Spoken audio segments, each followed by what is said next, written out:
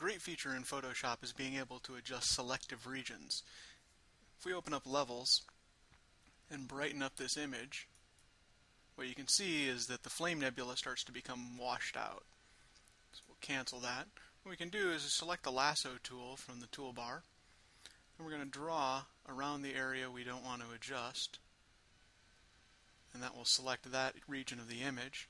Then we go to Select Inverse, and now we've selected everything except that bright part of the nebula.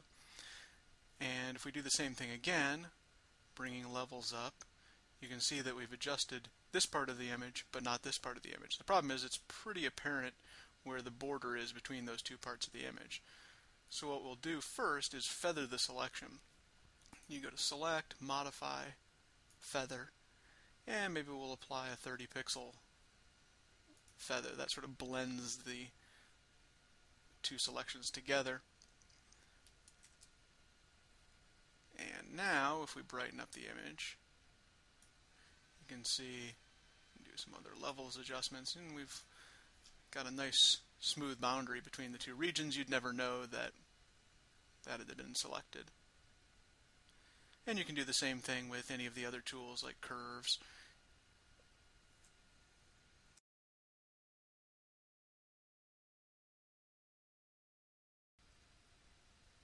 One thing to notice about this image is it suffers from vignetting, which is the darkening of the corners here.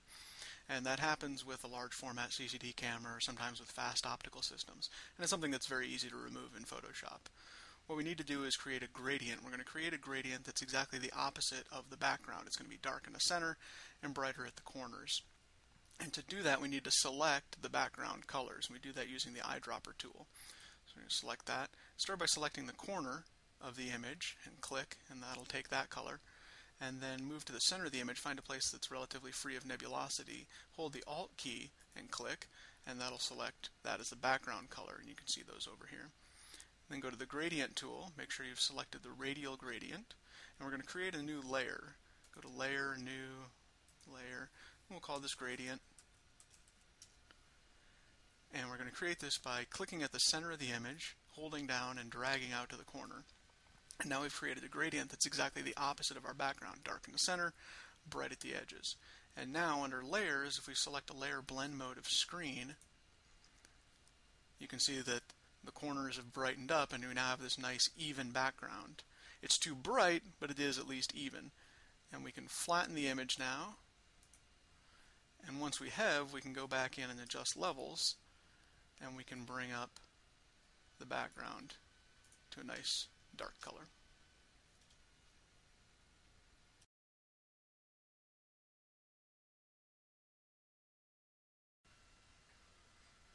Now we come to a technique called layer masks, and this is where you see the real power of Photoshop.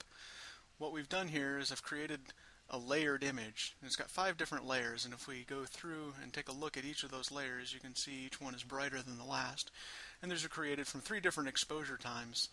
There's a 60-second image, a 30-second image, which has been stretched 2 different ways, and then a 10-second image that has also been stretched 2 different ways. So using only 3 images, we've created 5 layers, and we're going to blend these together in order to get one nice image that shows the full range of detail. So to do that, we're going to start with the bottom layer, and we're going to select the overexposed region using the Magic Wand tool. So go up here to Magic Wand, and just click, and it selects that region. And now we need to feather that selection until we have a smooth gradient between each layer.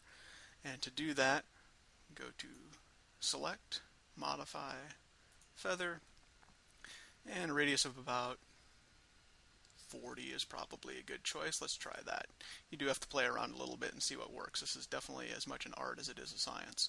Now we're going to go to the next layer, turn that on. We still have our selection from the first layer, and we're going to click right here. This is to create a layer mask.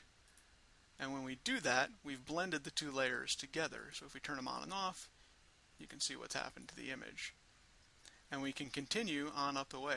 Remember to click back on the layer itself and not the layer mask thumbnail in order to select from that. I'll select this. We can hold Shift and click to select another region and do the same thing as before. We're going to feather this selection, maybe a little less than the previous one. go to the next layer, turn it on, create another layer mask, and so on, all the way up. Feather, next layer, create a mask, and finally, the very last region here, feather that maybe a little less, select, there. And now we have the full dynamic range from the very center out to the very edge. And you definitely have to play around with this a lot to get the exact method right and get nice smooth transitions between layers. But this gives you a basic idea of how it works.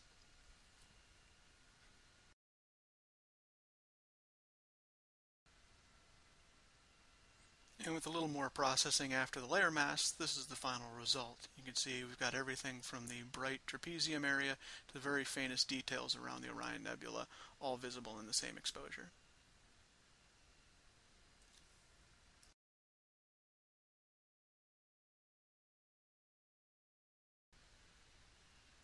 Here we have an image of the Orion Nebula, and we have the usual dilemma of having bright parts of the image and faint parts of the image that we'd like to display at the same time.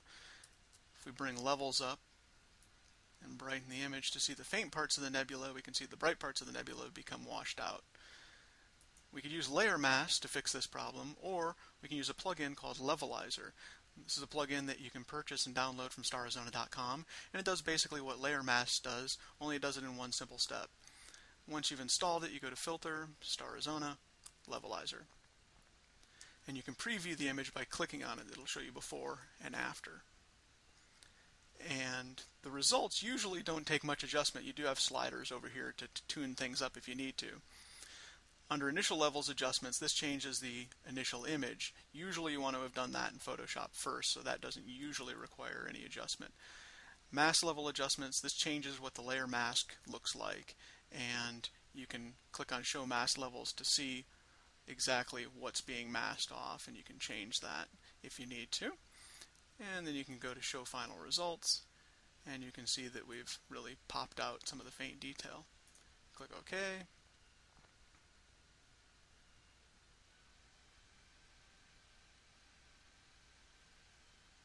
And now you have a nice adjusted image without having to use layer masks.